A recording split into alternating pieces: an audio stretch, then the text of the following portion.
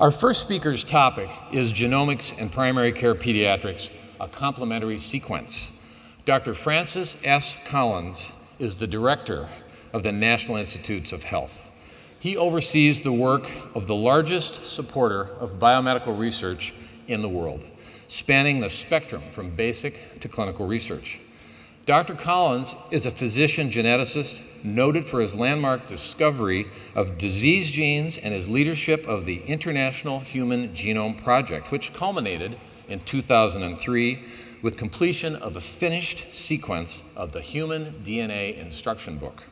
He is an elected member of the Institute of Medicine and National Academy of Sciences and was awarded the Presidential Medal of Freedom in November of 2007 and received the National Medal of Science in 2009. Please welcome Dr. Collins.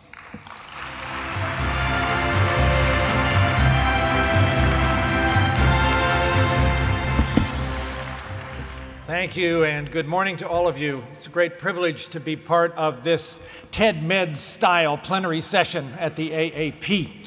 And my clock just started running, and I've got 18 minutes, and I've got a lot I want to say, so I better just plunge right in.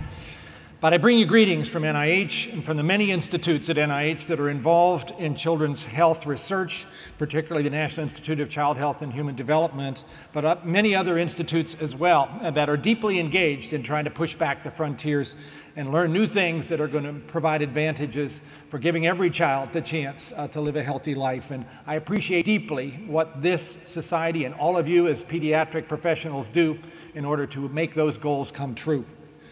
So I was asked to talk about genomics, but I'm going to be a little broader than that because NIH's broad mission is, in fact, enough to cover almost anything. In 18 minutes, I had to pick very carefully a few things to touch on. Do recall, however, NIH has, as the largest supporter of biomedical research in the world, a job of supporting fundamental knowledge, that's basic science, but also the application of that knowledge to extend healthy life and reduce illness and disability. And the many investigators that we support, more than 300,000 of them across the country and some in other parts of the world, are dedicated to make that mission happen. I will say a word about the Genome Project, which after 13 years achieved its goals in 2003, ahead of schedule and happily, particularly for the Congress, under budget, and which over the last 12 years has stimulated a wide variety of other follow-up developments that I think have increasing direct application to pediatric practice. And yet we are still struggling a bit with the medical encounter, trying to figure out how to make the most of this information in order to sort out a difficult medical situation. And in that regard, NIH has been funding a wide variety of follow-on projects to add information to the basic DNA sequence. And I might particularly point out those that are involved in epigenomics, the effort to understand how the environment interacts with the genome in order to influence gene expression and therefore the whole body's performance, as well as such things as the microbiome, understanding that we're not just an organism, we're a superorganism, and the number of microbes that live on us and in us actually outnumber us and play rather crucial roles in health and disease in ways that we're just beginning to understand. But I would particularly point out the ways in which technology has made this happen. In 2001, the cost of sequencing a genome was roughly $100 million. Look at what's happened over the course of the last 14 years in this log scale, where we're down now essentially to $1,000, actually roughly $1,363 by most recent estimates of a complete human genome sequence, which can be done in about 2 days. And this curve is going to continue to drop. We haven't encountered any laws of physics yet that will prevent this from getting cheaper and cheaper. And that, of course, has implications in terms of discovering the causes of genetic illnesses, and you can see what's happened over the course of the last few years in terms of the ways in which that uncovering has been happening. Now in 2015, we know the cause of more than 5,500 disorders at the molecular level. Most of those are rare genetic disorders, but if it's in your family, it's not that rare, and you're hoping somebody will work on it. And one of the challenges we have is that of these 5,500 conditions, right now only about 500 of them have FDA-approved therapies. We have a big gap between what we can diagnose and what we need to learn about treatment, and that is a big focus right now at NIH with such efforts as our National Center for Advancing Translational Sciences and many other efforts as well. Of course, this still doesn't necessarily help you if you're faced with a child who has a developmental disorder that doesn't fit any known diagnosis. And increasingly, I think people are looking for ways to bring genomics into that clinical encounter in a way that might provide answers. One thing we started doing a few years ago at the NIH Clinical Center was the Undiagnosed Diseases Program, bringing patients of all ages with long-standing undiagnosed medical conditions to be evaluated by a team of about 30 different professionals led by Bill Gall, a pediatrician on our staff. And they have now, after almost 1,000 cases, determined a diagnosis in about a quarter of those and actually defined about 20 new diseases that were not previously known. Given the importance of this and the opportunity here to extend this, we have now moved from a single center at NIH's Clinical Center to a network across the country. You can see the particular institutions now that are funded by NIH as part of this Undiagnosed Diseases Network. This might be something you'd want to tap into if you encounter one of those puzzling situations where you have a suspicion that there may be something that could be understood on the basis of complete genome analysis, and you're looking to find out where are the centers that could do that. Well, here is this network just now getting underway. Well, let me turn, though, to a broader approach where genomics is potentially going to lead us in the direction of both diagnostics and therapeutics at an accelerated pace. And this comes out of a strong sense on the part of the President of the United States that the time is right to do something called precision medicine. And the Precision Medicine Initiative that he announced on the State of the Union on January 20th has given, I think, a lot of momentum behind the idea of combining genomics, environmental exposures, electronic health records, wearable sensors, and a whole host of other things to try to really understand what are the causes and the ability to prevent disease, and how do you manage chronic illness when it happens more effectively than we currently do. This brings together then an increasing interest on the part of patients and parents to take part in research, electronic health records, which are now increasingly available and while admittedly clunky in many ways, are in fact usable for certain types of research and getting increasingly so. The development of technologies that allow real-time measurement of what's happening to an individual at home or in the community, all the wearable sensors that are emerging in great profusion and which potentially give us windows into what's happening that we didn't have before. And of course, genomics, the many varieties of that, DNA sequencing, epigenomics, and I would add other omics in here as well in terms of metabolomics, proteomics, ways that you can systematically see what's happening in the body in various tissues. All of this gives us a big data problem, but a big data opportunity. And the field of data science is emerging in biology and medicine as one of the leading areas where we need to make investments and we need to recruit talent, and we're doing that as fast as we can. The first part of the Precision Medicine Initiative is focused on cancer because we are, after all, at a particularly exciting juncture for cancer. We know that cancer comes about because of mistakes in DNA, and if we can, in an individual tumor, diagnose exactly what's going on inside those cancer cells on the basis of a genomic analysis, then we're in the best possible position to identify the right therapeutics for that individual. The idea is to go beyond one size fits all to something individualized, and hence the word precision medicine, trying to be precise about diagnostics and therapeutics. Initially, this effort is going to focus on trials that allow thousands of individuals to have that kind of analysis of their cancers, and then to have that connected up with a choice, an increasingly long list of targeted therapeutics to try to improve potential outcome. The initial match trial for adults is already underway, but a pediatric match trial is scheduled to start in 2016 for kids who have the kinds of cancers that we don't currently treat effectively, particularly sarcomas.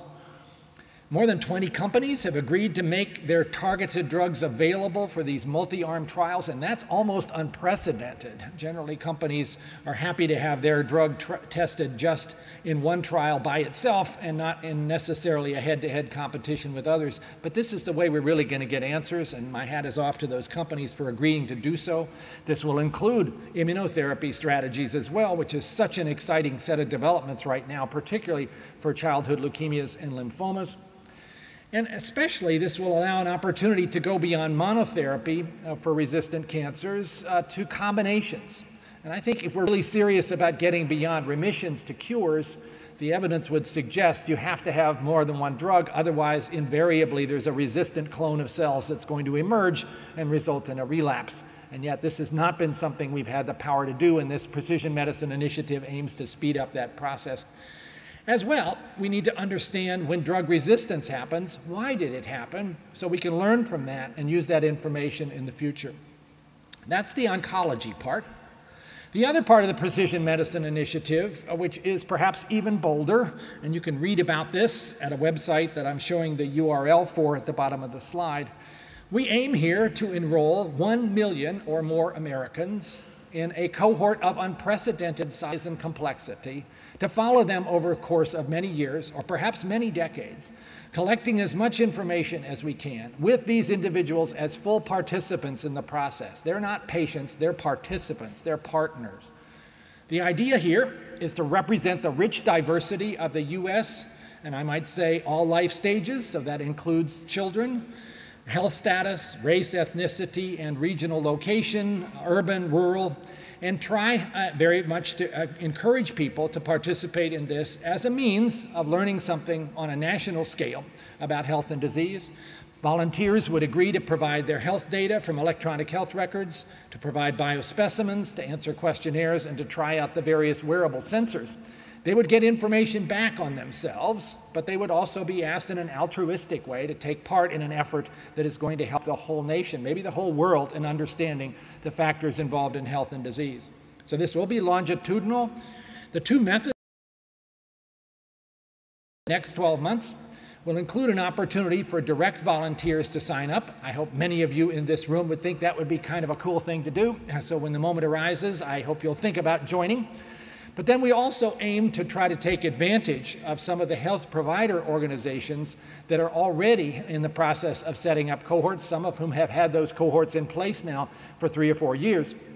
If we can bring those together with the data that's already been collected, we can in fact move this along more swiftly. The Million Veteran Program of the Veterans Administration is a possible candidate to join the effort, and we particularly want to reach out to those underrepresented so that we can learn more about social determinants of health. And the federally qualified health centers that are funded by HRSA seem to be an attractive opportunity to achieve that. So this is bold and unprecedented, but the time is right given the coalescence of all of these events. Possible uses of this, you could make up your own, and I suspect we haven't even thought about all of the things that you could do with this if you had it today. But one would be basically to test the idea of pharmacogenomics in the real world. Does it in fact help you to know the genotype when you write a prescription so that you're sure you're picking the right dose of the right drug for that person? Right now we have a lot of scientific data to say that would be useful, but it has not been tested in the real world. If you have 1 million people whose genotypes, in fact complete genome sequences, are already in the medical record, there's no logistical barrier to using that information and trying to optimize outcomes. We will probably reclassify some disease categories, maybe particularly in the mental health arena. We will provide unbiased quantitative determination of disease risk by having biomarkers that can be followed over time to see what actually happens. We'll be able to see what's not only the cause of disease, but what are the causes of resilience. People who you thought should have been ill based on their environmental or genetic exposures, but are not. How are they managing that, and how could we use that to discover new therapies? And this will be a powerful test bed for incorporating patient-reported outcomes, the utility of electronic health records. All these mHealth cell phone-based applications can be tested out to see whether they actually improve outcomes in this real-world setting, and having a really good window into the consequence of environmental and social exposures. This will be heavily focused on engagement. Participants, as I say, not patients, will be at the table, already have been in the design of this effort, and these will be centrally coordinated. The consent process will allow participants to be recontacted for other studies, and they will very much be engaged in this in an ongoing way. We'll use a single IRB, and individuals will have a chance to set the preferences, the kind of information they want to receive back about themselves. I want to move, though, quickly to another program which is in many ways synergistic and complementary to this, which some of you may have been hearing about, but which had its major announcement actually just a few days ago. And this is ECHO, the Environmental Influences on Child Health Outcomes, a program which is in place now following after the National Children's Study and using the dollars that would have gone for that program but in many ways, I think, designed to get the kinds of answers that we need most importantly here about the longitudinal impact of pre, peri, and postnatal environmental exposures on pediatric development and health.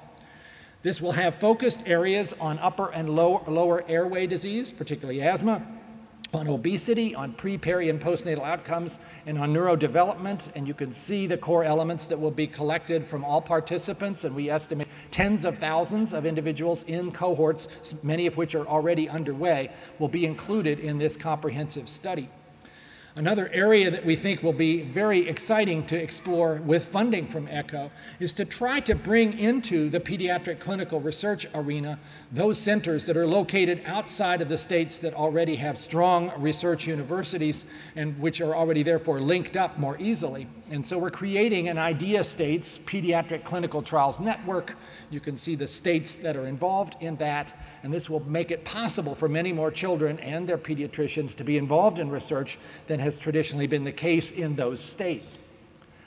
But finally, let me move before I'm asked to close out my 18 minutes here to say a couple of things about the brain, because I do think this is one of the most exciting things that's happening right now in research.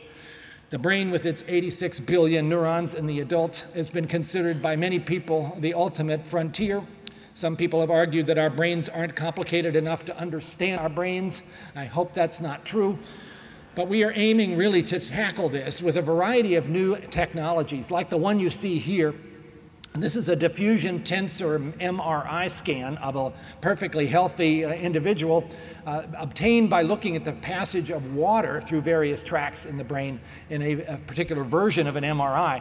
Absolutely beautiful picture, and one that shows you the elegance of the wiring scheme of the brain with all of these right angles that are so carefully arranged in the course of development. And of course, you'd want to know, how does this differ between individuals?